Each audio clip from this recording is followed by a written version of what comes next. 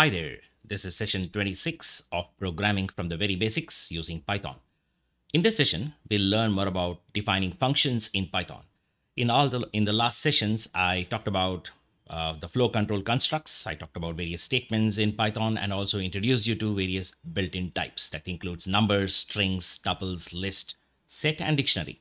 So we will move on forward. I will tell you how to define functions, and once you know this, you will be able to create more reusable Python code. I would have already told you how to define a function in a couple of earlier examples. So you define a function by using the def keyword. Sorry for this, I need to select the kernel. Let me just select this again. Yeah, you define a function using the def keyword followed by the function name. Let's create a very simple function for understanding the function prototypes first. So I'm just going to create a function called square, which is a very simple function, which takes an argument, and let's call this argument as x. And now I'm just going to return from this function x into x. As you can see here, this is how a function definition looks like. You start with the def keyword, you specify the function name, and then you need to have parenthesis whereby you can specify what arguments the function takes. And an argument passed on like this, an argument named this way, is also called as positional argument or positional parameter. So once taken in x is merely a variable for now. I can just tell you it's a local variable. I'll talk about the scope of function in the next session. But for now, just note that this particular variable takes in the argument and then it tries to return the result of this expression by using the return statement. The return can only be used inside function definitions. It will not work if you try to use return outside functions. You can just try it out here. If we just type, let's say, return 100, throws an error. You can see it's very clear. Syntax error, written outside a function, which means that this return statement is specific to function body. The function body is obviously indented. So if your function is just got a one-line body like this, just one statement, you can have it on the same line following the syntax of the compound statement constructs. But it's always suggested that when you define a function, it's recommended that you have them indented in the body this way. Now, to invoke this function, I'll just try to run this in one cell. Let me just keep this cell shorter. And in order to run this, you can just type square. If you call square like this with no arguments, it will throw an error. So you can see that right here. It shows that square missing one required positional argument x, which means that you need to definitely pass an argument in here.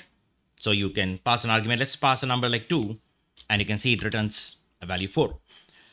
So this is the outcome of the return statement of the function. Now you might ask me, what if I define a function that does not return anything?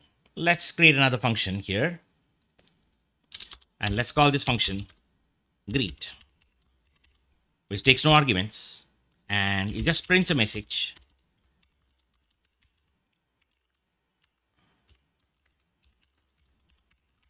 From a Python function. So it says greetings from a Python function.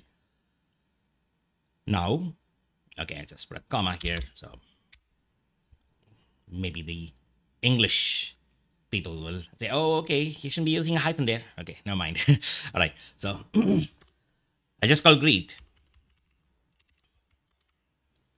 All right, I didn't run this cell. So when you try to call a function that is not defined as yet, you get this error. If you note, I actually typed this function definition in a cell, but I did not execute the cell. So it means the function is not defined. Accessing a name that's not defined will raise this exception, name error. This is pretty much like trying to access a variable that is not defined. You get this error, right? So it shows the error is in this particular line. Let me rerun this cell, the first cell, and then now to try to run this cell one more time. So you can see that the return value of square is not printed because, as you know, that in a Jupyter notebook kind of an interface, only the last expression's result is printed in the out. So if you want to get the output of the first one, you might need to, maybe you can use print, or you can store the return value in a variable and print it. Doesn't matter. So I'll just use print square of 2. Now I can also use all function calls as a right-hand side expression. Like I can do it here. I can just try r is equal to this, and let me print it here. I can just say print square returned, and I'll just put r here as another parameter for print. Likewise, I'll also do r is equal to greet this time. I'll try to get the return value of greet and try to print it. Greet returned. Let me just use the actual function name like this. Returned and r. Let me just change this to make it more consistent.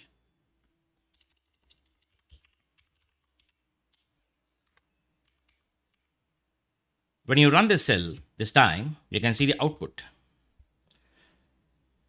Closely observe, square of 2 returns a value, and whatever is returned from this return statement is captured via r. So r will represent the return value of square. After which I'm just trying to print this. It says square returned, and the value of r is 4. R represents the value 4, so just prints it. That's a number, right? When I call greet, the greet function is invoked, which means it executes the function body, which involves printing this output that you see here. But because I did not return anything from greet, the default return value of a function would always be none. So if you don't use any explicit return statements inside a function, if you invoke that function as a right-hand side expression, the default return value would be none. So you can see that greet returned none. So some of you who are new to Python, it's very common that they think that, oh, when I call greet, it has to return that message, greetings from a Python function. Note, the message is printed by the print function on the screen, on the standard output. It's not going to be returned out from a function. If you want to return anything from a function, you have to explicitly use the return statement with an expression. So here I have an expression.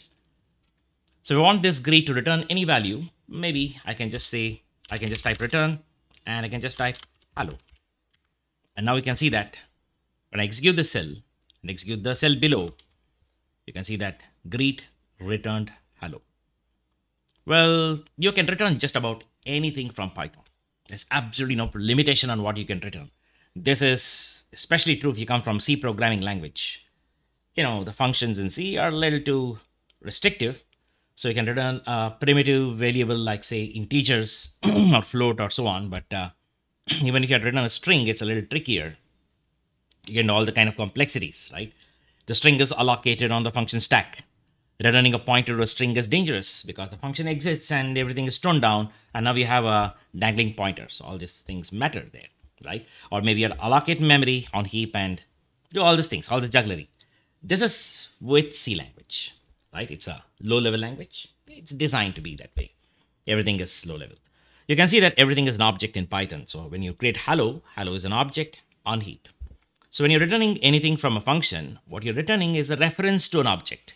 So even when you say return x into x resolves to an object called 4. So what is square returning? A reference to that object 4. So function return values are not actual objects. They are references to objects, right? So it doesn't matter what you return. It just works. You can return a number, you can return a string, you can return an object of a custom class, you can return a dictionary, anything you want. There's absolutely no restriction here. So that's one of the things you should know. And now the next aspect you should know about the function itself. Functions in Python are treated like just other objects. So functions are called as first-class objects. Or first-class citizens is what I read in the Python tutorial perhaps. So I say functions are first-class citizen in Python. Oh, what do you mean by that? Functions are not treated differently than most other objects which belong to data types. So functions are not treated any different than integers or float or complex and so on. Which actually means once you define a function, you can access the function by the name like this, like say greet. Greet is just like another variable. Just like you said A or B or C and you define some variables with some data, right? Like say it could be a number or a list or string. Functions are no different. When you actually access the name of the function, but you don't call it with that open close parenthesis. Just see what it says. This is the string representation of a function object. And functions are also objects. So I can just make a note here. In Python, functions are first-class citizen. If you know why this term first-class citizen is used, do let me know in comments, right? It's a term used in most of the programming world, but it's got a lot of history. Let me see if anybody's able to figure out why it's called first-class citizen. What it actually means is it is functions in Python are treated just like any other objects. So it means functions are objects in Python. But remember, if a function is an object, it has to belong to some type, right? So what type does it belong? Let's find out. You can do all the things that you normally learned about introspection. So I'll just print, I'll just put this greet at the below. If I just say print, I'll put greet again here and say type of greet. When you use str of greet, print internally calls str. Str is construct a string from an existing object. Create a string from a known object. What does that string constructor do? I would have told you when I talked about string, right? That every object has a default string representation. For all the objects that belong to data types, the actual data that they represent is shown up as a string. If you try to use str of a number, what do you get? The values of a number as a string. Str of a list, it shows up like a list, square brackets with all that values as strings again, separated by comma. We learned that. But because these are data types, they show up their actual values. But then if it's a function, when you try to print it as a string, it says, I'm a function, greet at so-and-so location. This is the address in memory where the function is defined in the current Python implementation, by the way. Yeah, this is the object's ID shown up in hexadecimal. We can even confirm that. If you just try to print ID of greet, it shows up in decimal number format. But you can try maybe a hex of ID of greet. And you can just see what it does, what it shows. The same number that you see here is the result that you see as hex of ID of greet, right? And because I asked type of greet, what type does this object belong to? It belongs to a class called function. Just like you say class int, class str, class list, class dict. We have classes for all the data types, right? Similarly, even function, there's a class for a function. There's a prototype for a function. I mean, when you say prototype, the template for function objects. And there's just an instance of the class. Just that you define a function by using the def keyword, you can't call function open close parenthesis. That's the strange part. So there is no built-in identifier to identify this class. See, it's a little bit of things that you should know about the Python's internal mechanics. So you can just see that there's int, float, complex, and str, list, tuple, set, dict. I think I put a few of them, but maybe there are some more like bool. I forgot that, but it doesn't matter. But I print all of them. What do you see here? All of these are actually built-in identifiers that point to the classes.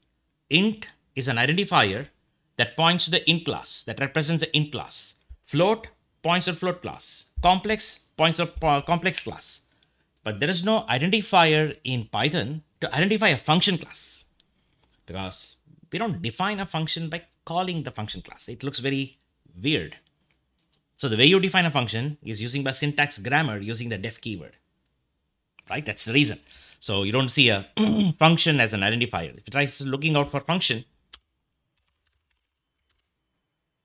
name function does not exist, right? But maybe some of you might say this, can I do this? Can I try running this? Can I try to say function is equal to type of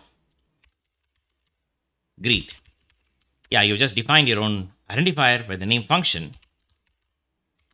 Yeah, you got a function here. The human asked me, can I call this? Normally when you say int, what does it do? It constructs an integer. Int constructs an integer. By the way, when you say int and if you pass some argument to it, I forgot to mention this. It returns 56, which is the string constructed into an integer. Create a new integer from a string. 56. And again, I reiterate, people call this typecasting. It's a type construction. I'm always reiterating that, right? You're constructing a new type. Now, object of new type. Can I do the same thing with this function, which I just defined now? Can I call function like this? Ideally, you should, because all classes can be called like a function. It threw a strange error. It said, function missing required argument code. Yes, you can construct a function object manually by calling the function class if you have access to the class, but you need to pass certain arguments. And what is the argument that you need to pass? An argument called code. And what is that code? The representation of the function's body in bytecode format, which is very difficult for us to create. We can, but it's a little too involving. You need to take in the source code, compile it. There's a built-in function called compile, by the way, which lets you do that and get a bytecode out of it, and then you can pass a code object. So you can do that if you really want to create a function manually. But it's too much involving and not very intuitive, and that's the reason why we have the def keyword in the syntax grammar to make things easy for us. So to define a function, for defining objects of other classes, we use a literal notation, like int and float. We learned how to represent them literally, or we can use the constructor expression. But when it comes to defining a function, you use a def keyword. There's also another way to define a function, which is using the lambda expression, which I will discuss in a while, right? Mostly, I'm not sure if I'll have the time in this session. Mostly it'll go in part 2. Let's find out.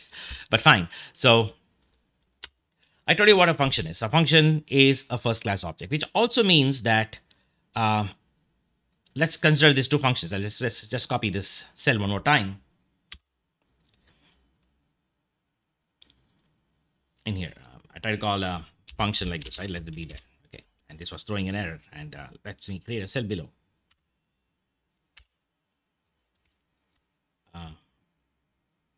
Oh, maybe I should paste it like this. Yeah, okay, fine. I define these two functions all over again. I can do this.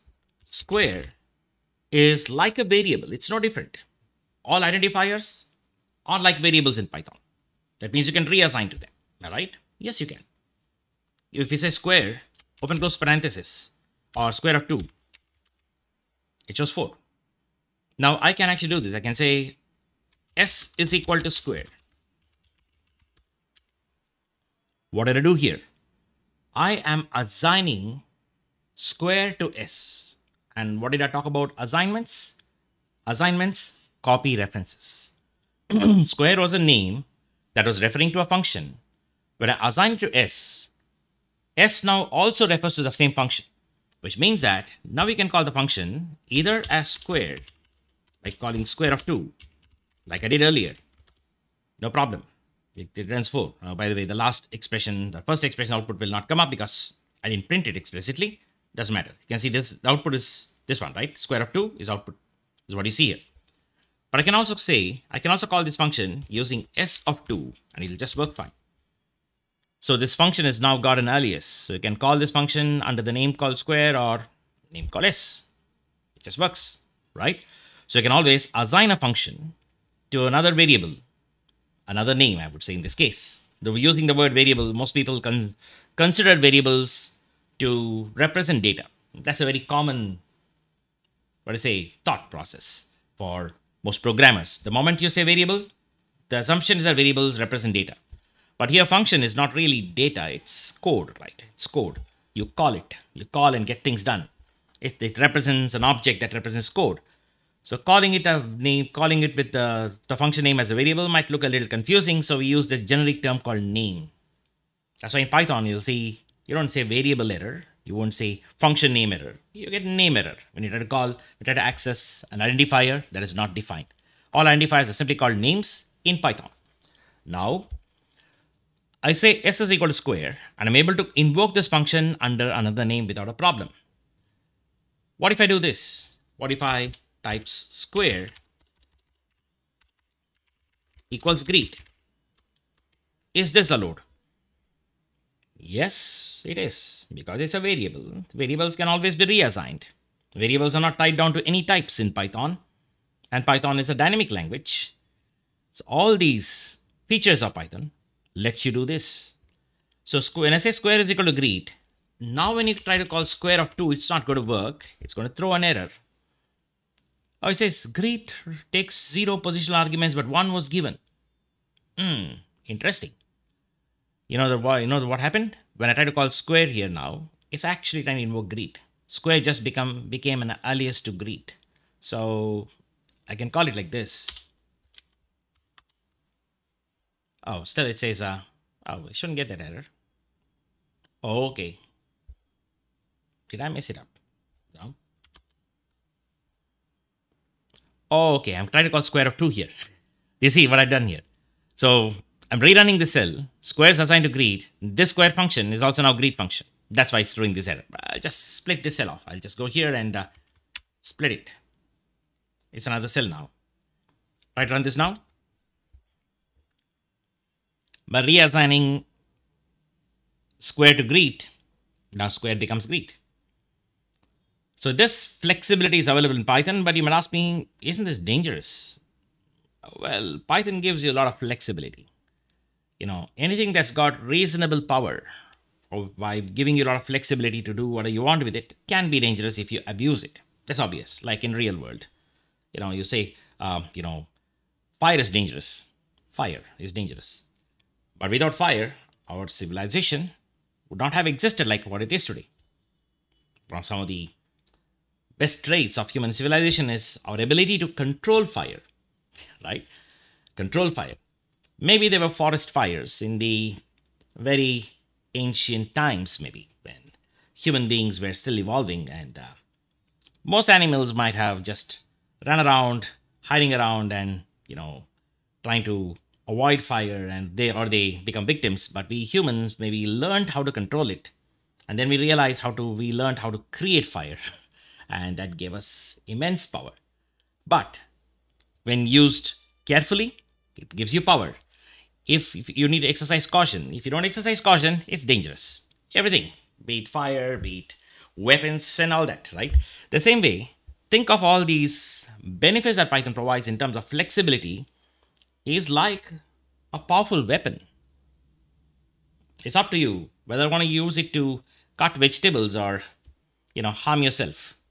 That's the whole point, right? So don't treat this as bad. No, it's not. There are a lot of legitimate use cases of trying to treat function as an object. This makes a concept called functional programming very, very accessible and easy in Python.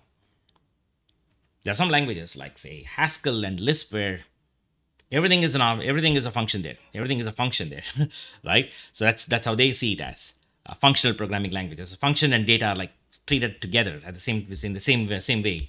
So, but they are pure functional programming languages. Python, being a very practical language, adopts a lot of the functional programming features if you want to use them, but also allows you to work the imperative style, right? The imperative programming style, which is trying to treat expressions as normal arithmetic-like expressions and treat data as data and functions as functions. It lets you live in both worlds in the same ecosystem. That's the beauty of it, right? So square is a reference to greet, and I'm able to call greet here. Now let me show you something more interesting. Because it's an object, objects have ingredients. They have attributes. Just note this. When I call square here, it's invoking the greet function. But the name of this function, what is the name of this function? You might think it's square now. It is not. Because square is merely a name. It's a variable. It's an identifier that's pointing to a function object, and that function object has name in it. The function object has a name in it. And what name is it? So you want to find out, if you just try to print what square is as a string, it reveals itself as, I'm actually function greet at this location. Not square, greet. How does Python figure out the original name of this function? Well, let's look at it. If I try to do a dir, I would have told you what dir does. Dir will show you the ingredients of an object. We did a dir of modules, if you remember, when I talked about modules, to see what's inside a module. So in summary, pass on any object and to dir function, it returns a list of attributes of an object, right? You can see that right here. Looks like every single attribute, at least from Python 3 onwards, every single attribute starts with dunder attributes. Time to talk a little bit about the dunder attributes and some things which you can see here. Most of the dunder attributes are not for normal workflows and production code. It's like these dunder attributes are like you have an object, you have some equipment with a big label stuck on it, authorized service personnel only. Heard about that? I've seen this in many of the sophisticated electrical equipment. You try opening it, this equipment must be opened only by or serviced only by authorized service personnel only. They'll tell you that. And they put a danger sign there. That's what these are. But if you know what you're doing, if you're really cautious, you can see exactly what they actually reveal. So for example, if you want to find out the name of the function when it was defined, you can always find out by using, okay, just go to the next cell, square dot qual name. It's short for qualified name during definition. Yeah, it's a string. You can see that. It's a string. It shows it's greet. Can I change it? Apparently you can. You can actually do a square dot qual name equals square now. And if after that, if you just say print function square, it says I'm square function. I changed the name of the function. It's like that there's a name board on the function body. I just changed it. And now I can actually, though I call it now, it's not going to call square magically. It's still going to call greet. We have not lost the square function completely because we had created a reference to it under the name called s. Remember? S is equal to square. So through s, I can access the original square function. I can do a little bit of what I call as a brain transplant here. Not really useful in production. It's just for fun. I'm just showing you the fun things that you can do in Python with the kind of flexibility that's available. You can try this. You can say square dot code is equal to s dot code. The code attribute, the dunder code attribute, represents the actual byte code of the function. Let me just show you what it is. Oh, it shows this code object. This code object itself has a lot of ingredients in it, and one of them I can show you c_code, which is the byte code in bytes format, in binary format, shown up as bytes object here, raw bytes. So it's stored in binary format in memory, and it's just showing to you as raw bytes. This is the bytecode representation of the function's instructions, which are compiled into the bytecode by Python. You can do this. You can actually change the code object of square with the code object of s. And now when you try to call it, last time when I called square, I was calling the greet function, right? But this time, it throws an error when I try to call square as is. See, it requires an argument now because this code object is different. Pass back an argument, we get back the square function. I don't know if there's any good practical use for this, but these are things that are exposed in Python. Think of Python as a language to a large extent. It is like an engine which is made of glass or any kind of a transparent material, so you can see what's happening inside it. Everything, every single thing, right? It's like a very transparent looking engine where when the engine is operating, you can see what's going on inside. All the piston movement and everything can be seen by us. It's not a closed box. It's a very open box. It's very transparent. You can see exactly what's going on inside. And that's exactly what Python is.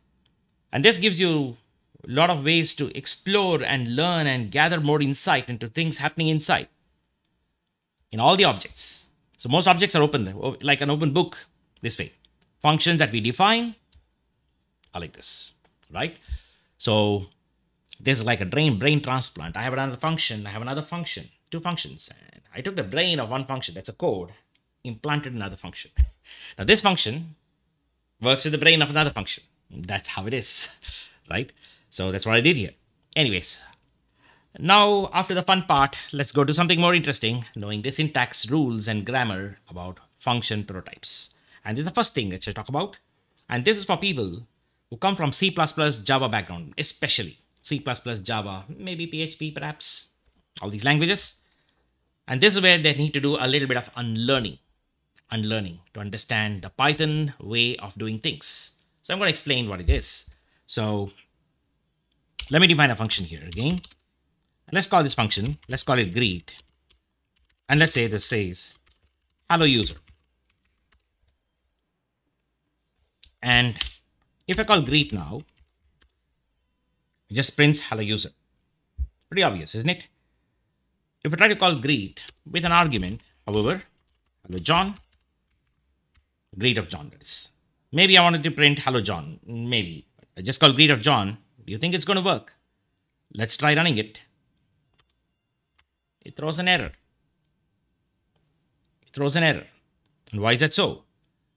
I define greet that takes no arguments.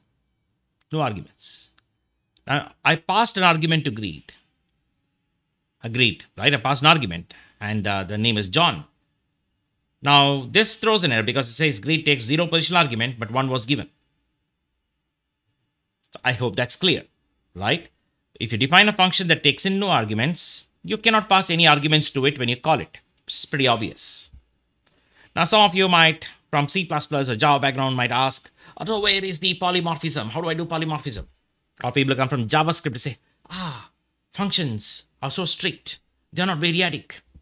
Yeah, language like JavaScript and Perl, by default, allow functions to be fully variadic. That's a different story, right? Different languages, different designs when it comes to how they represent functions. This is what it is in Python.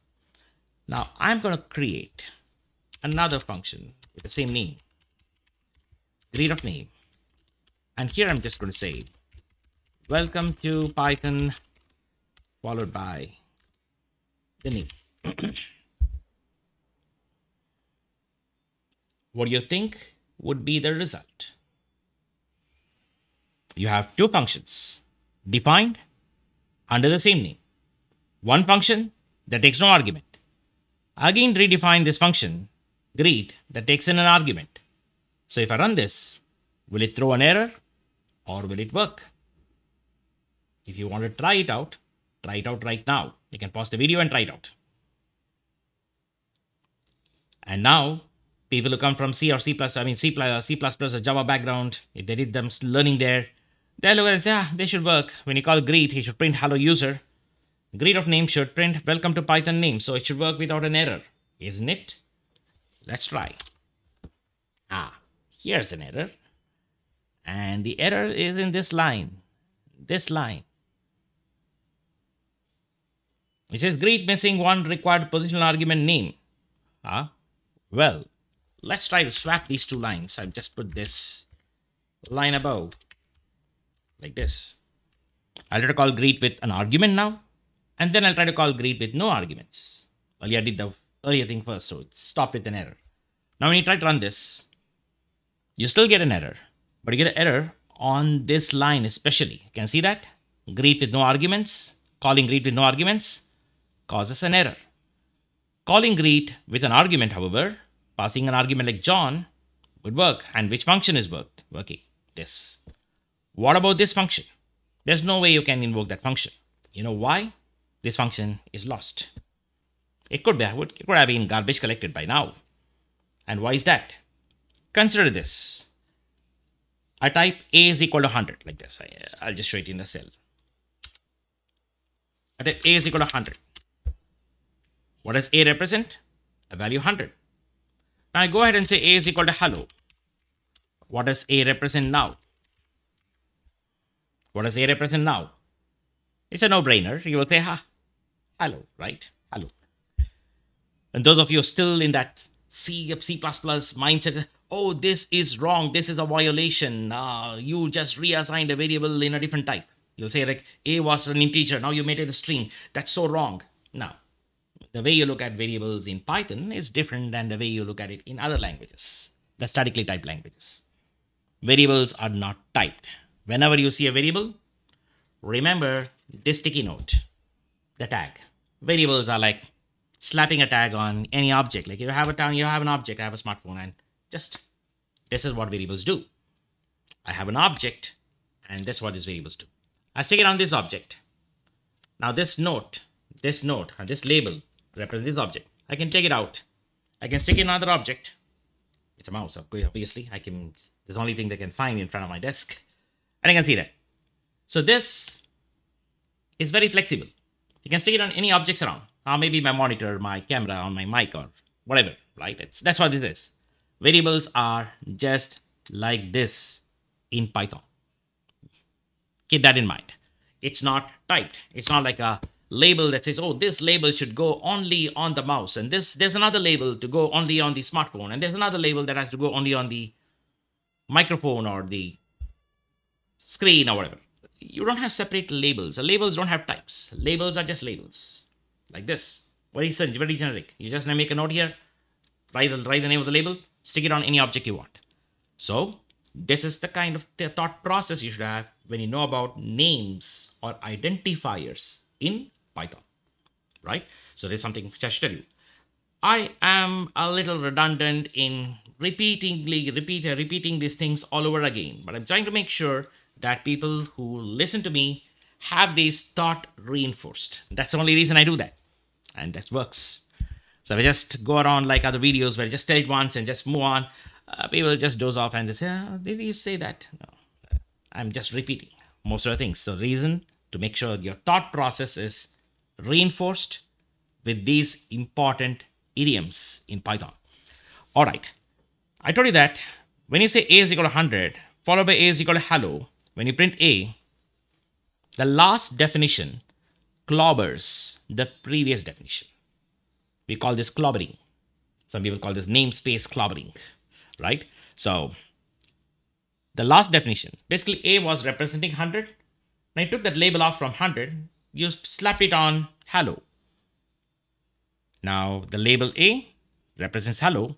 What about 100? Very likely it could be garbage collected, assuming there are no other references.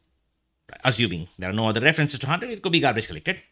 That's what happens. You no longer refer to 100 anymore. That's it. A no longer refers to 100. The same happens when you define functions with the same name twice. It can be same prototype or different prototype. It doesn't matter. Sometimes you may say, what if I call greet with no arguments? Still the same. Still the same. No difference at all. If you call greet like this and remove this name in here, this time when you call greet of John, is not going to work, obviously, because greet no longer takes an argument. Both prototypes don't take an argument. But when you call greet, both the times, it's just going to call welcome to Python. The function that was printing hello user is no longer accessible by any means, because the only identifier that was created to represent this function object at this moment was greet. When I said def greet, it reused that identifier to point to a new function object which had this body. So therefore, whenever you try to access greet, it's going to be this function object. This function object has no other references. In all likelihood, this would be garbage collected. Greet. Python just disposes it off from memory, right? That's what you should know. But when you have a function with different prototypes like this, it doesn't work like other languages. I told you unlearning for C++ and Java, because they are accustomed to do this. Creating a function, especially in Java, it's done very, very frequently. You define a function, or a method rather, methods, because you don't have functions in Java. You have methods instead of functions. You define the same method with the same name, about 10 or 15 definitions. One of them has one argument, another one has another argument, another one has a different typed argument. And they call that polymorphism. The term polymorphism is an object-oriented term. What exactly is polymorphism? Especially when you look at method polymorphism or function polymorphism, the ability of a function to work differently or take different actions based on the kind of arguments or the number of arguments that you pass. There are a lot of specifications like arity-based polymorphism, type-based polymorphism, and all that mess. That's the statically typed world. So ultimately, polymorphism is all about a function that can act accordingly based on different arguments. The arguments could be of different types. The arguments could be of different numbers, different number of arguments. So that's what differentiates arity-based or type-based polymorphism.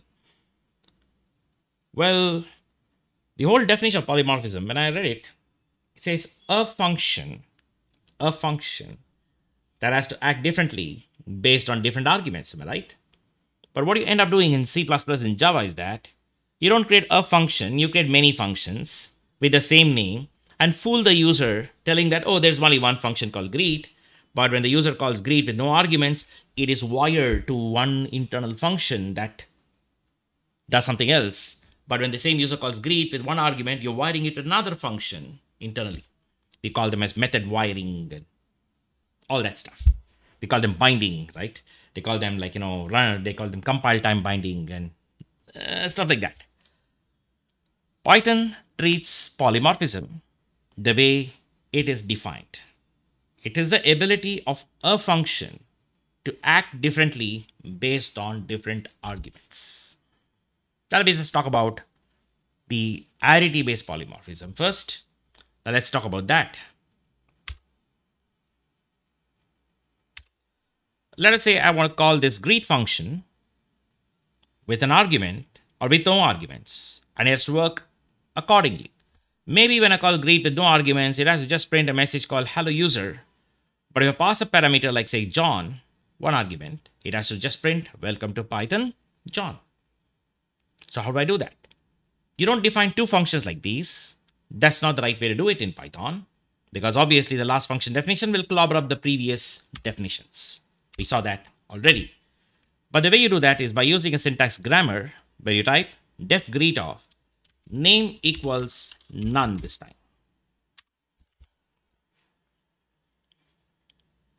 This is a more practical or a most widely used use case for none. You ask me where is none used? The most common use case of none is in function prototypes to say that this variable by default is none. That's an arity variable or a parametric variable or positional argument you might call it. You're setting it to none by default. These are also called as default arguments. Defining functions with default arguments. Now here, if at all I try to call this function, I'll just do one thing. I'll just create a logic here. I add a logic. I'll say if name is none. Someone might ask, why am I checking specifically for none? Why not say if not name? I could do that. But if not name will be valid if name is equal to 0 or name is equal to empty string. If you want that as an action, if you want to work with that design, you could use the idiom as if not name. But if I want to check specifically whether a variable represents none, whether name is really none and nothing else, not 0, not empty string and so on, this specific check is what is required. And yes, I'm not using double equals to operator because none is a singleton object.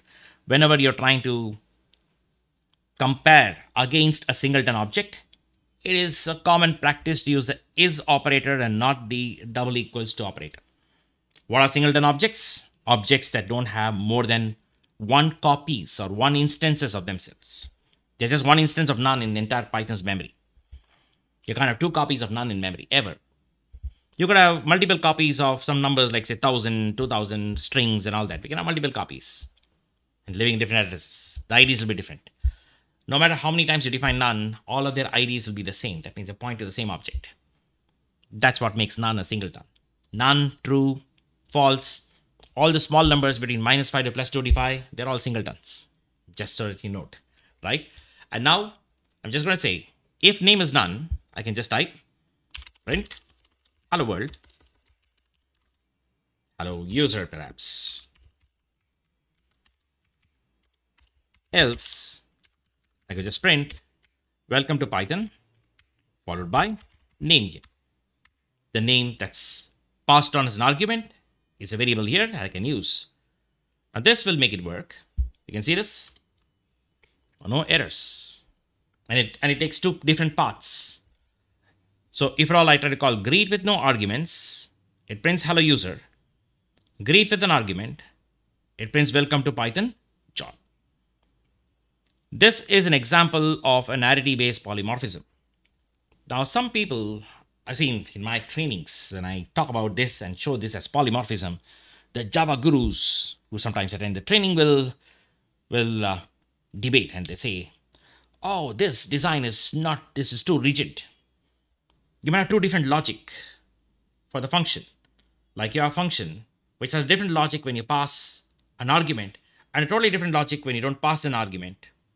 But you're putting all of them in one place and your function becomes bloated. But in our design, we are creating two separate functions for doing it. Well, the answer to that is if you're designing a function to be called with the same name, you're going to call it greet. You don't expect two different logic in that function. You should think on the design. You should think deeper on the design. If at all you have two different logic, completely different logic in the function's implementation, based on an argument and based on no argument, they don't deserve to be called as a polymorphic function. Rather, you should rename them as two different functions. That makes it more obvious to the user. So the user knows that, oh, this function, like this will have a different logic of implementation. Let's call it something else. Maybe I should call it as welcome for one function and hello for another function. So the function name, instead of calling as greet, should be called welcome and hello. That's what my argument would be. Polymorphism is not about trying to make a function to two different things based on the arguments, or two or more different things based on the arguments. It's about doing things differently. You might think of, what am I saying here? I mean, there's a lot of difference between doing two different things versus doing the same thing differently, right? For example, I want to square a number. The actual act of what I'm doing is squaring numbers, right? But maybe the argument I pass is a single number. I want to square the number. If I pass two numbers, I want to square both these numbers. The real thing is square. But based on whether I want to square one number or two number, the logic for square is going to be the same. Just that you apply for one or you apply for many. The core engine, the core logic for squaring is not going to change, but it's all about deciding whether should I apply for one number or more number. So this is doing the same thing differently for different arguments. And that's what polymorphism is supposed to be intended. You shouldn't think of a function that is completely different in its logical way of doing things when you pass an argument, and does completely different things when you don't pass an argument. So that is a bad design. You should not create a function with the same name in the first place. There are two separate functions with two different activities altogether. And you don't mix that with polymorphism.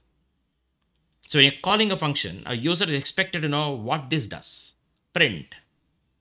One argument, it prints. Two arguments, it prints. You pass a string, it prints. You pass a number, it prints.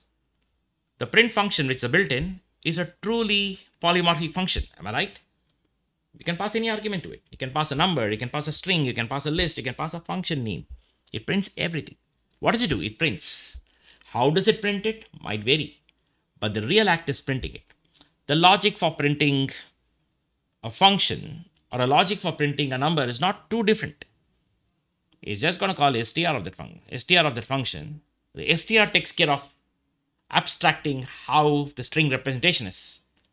And that's what makes it work. So when you think of polymorphism, it's not just polymorphism that be taken separately. It does deal with other objects sometimes to get things done. And that's where you don't want to put all the logic of manipulating the object in your code. You must abstract it with some layer of abstraction. That way this code, which is supposed to be polymorphic, is generic as possible. Yeah, that requires a lot of thought process in redesigning, refactoring your code. Right? Yes, I'm not going to say that the way polymorphism is done in static language is bad. It's the limitation of a language design due to its static nature. I guess it could be fixed. C++ does have this feature. It's not unique to Python. People have come to C++ and say, we know this. We've been doing this for ages. Right? I guess Java has introduced some amount of flexibility in its polymorphism in the recent times. I realized they used the triple dot ellipsis operator for variadic functions, which was not possible in Java till Java 5. So things like that. It's improving. As a language grammar improves, they all converge to what Python is today, I would say, right? Anyways. Now coming to the greet function here. This is an example of a polymorphic function which does what we call as an arity-based polymorphism. But there's another thing I should talk about is a type-based polymorphism where, let's say I use def square of x and I'll just put return x into x. And keeping all the function body simple so you understand the function prototypes and how it works. That's the focus of this particular session. I don't want to put like complex code here, but once you understand how function call works, how you can pass arguments and all that, writing complex code inside function, you will know exactly what each of these code bits do, right? So I'm creating a function called square, which takes an argument, returns the square of an argument here again, as we've been using it from the first cell in this session. When I try to call print square of 2, what I'm passing? An integer. Square of 4.5, what I'm passing? A floating point. Square of, I hate this pop-ups. Sadly, I have to live with it. This is VS Code for you. Okay. Square of true, for instance. You can see that I'm passing different kinds of numbers in here. I pass an integer, I pass a float, I pass a complex number, I pass the boolean, and it all just works fine. This is polymorphic, isn't it? In order to achieve something like this, in many languages, you use the so-called templates. You know, t square of tx, C++ folks. I think now templates are made its way into Java too, I heard. They were generics earlier, but I think now there are templates also, I heard. So yeah, all these things, new language adopted it.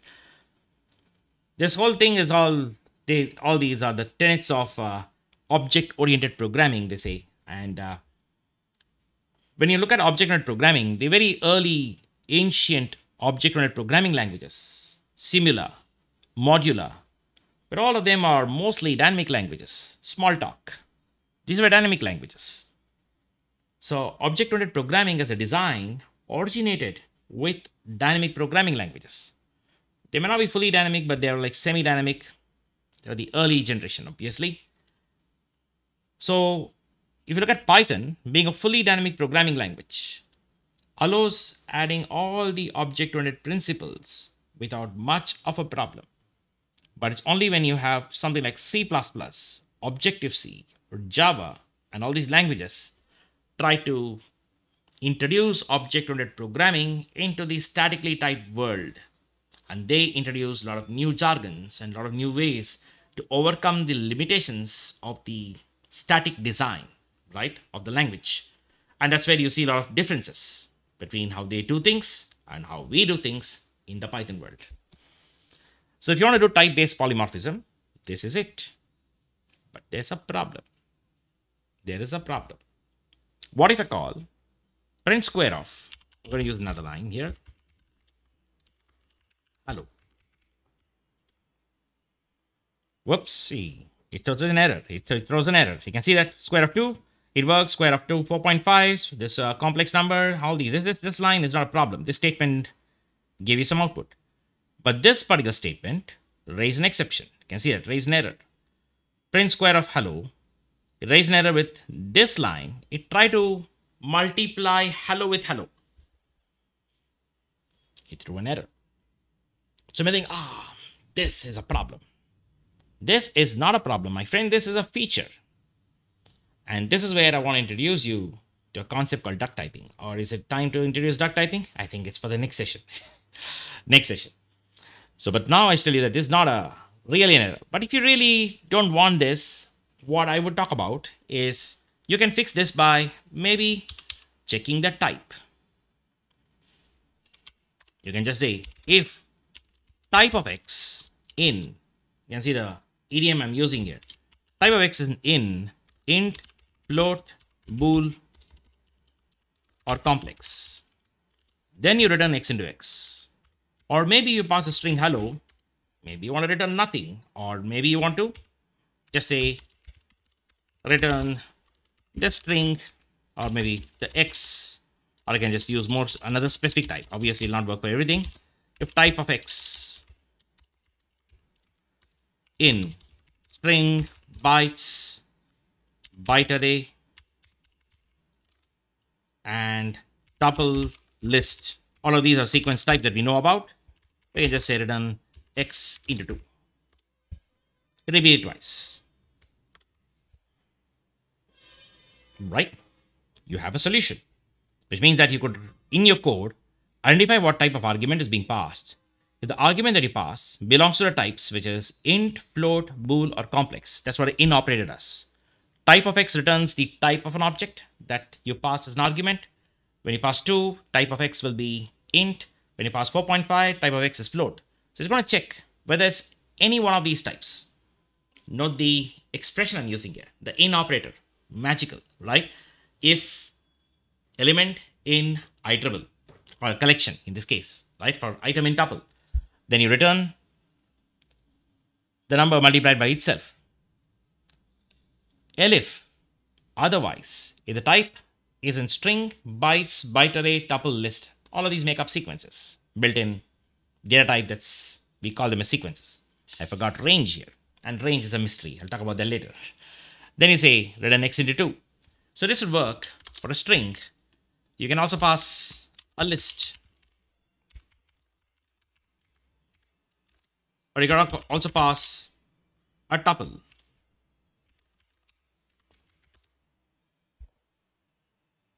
You can see that list is repeated twice, tuple is repeated twice. That's what it does. Maybe you want to say, no, if it's a list or a tuple, I want to take all the numbers, square all these numbers. Yeah, you can do that. You just need to add some more conditions here. So you can dynamically check for types of an object passed to a function and act accordingly. You can do that. But the point is that you should, if you have completely different logic, then it's better not to mix them in a single function, create 2 different functions. And tell the user, you want to square, use this. You want to do something else, use that other function. That's what you should decide on your design, right? So there's something you should know. And is this a good design? I would not prefer this. Though this works, I would not personally recommend this. This design. From the design part of things, this introduces rigidity. Tomorrow, if there's a new numeric type that you just got to know, it's available in a module. Let's say there's a module called decimal module, which provides a class called decimal, which gives you arbitrary floating point. That won't work with this because I'm not checking for that. Fractions module has a class called fraction, which lets you represent fractional numbers, 1 by 2, 3 by 4, right? All the rational numbers, and that won't work in here. So if you come out with your own custom numeric type, maybe you create a number like say positive integer, that won't work with this. So there are limitations. That means you need to check for every single type of integer that can come up in the future. So this is rigid. This is not something that's scalable. Sequences, obviously I did not check for range here. There are a couple of sequences found inside the collections module. You can't check for them here. So you want to make this code more generic. In the next session, I'll introduce you to an interesting concept. It's called generalization. That is how it is done in the traditional programming world. And then I'll tell you how it is done the Python way. We call it as duck typing. I already have made a video about that, but that's it's a quick, I guess a short video, but it'll be a longer form of that same video I'll be making the next session. And this will give you some of the features of the function, all the things that you know about Python functions. Slowly as you progress along, I'll tell you about formal prototypes of function. I just told you about how to call a function with one argument or no argument. I told you about default arguments as one of the prototype features. The syntax, grammar features of function, I will cover much later, maybe the third session, third part of the series, right? This is first part of the series, so mostly in the third part, I will tell you about all the formal function prototype features that you know about and use cases for functions, right? Different ways you can use them. So I will conclude the series here. So I think this, in summary, in this particular session, you learned what functions are in Python, how to define a function in the very basic form. And you would also know that functions are treated like first-class objects, and I showed you with demonstration how they are. And I also told you how to call a function and what happens when you define a function with the same name multiple times, the act of last definition, clobbering up all the previous definitions. We saw that in place here. And I told you how to create a function with a very basic form where you can implement basic polymorphism, where have a function with no argument, have a function with one argument, calling a function with 1 or 0 arguments.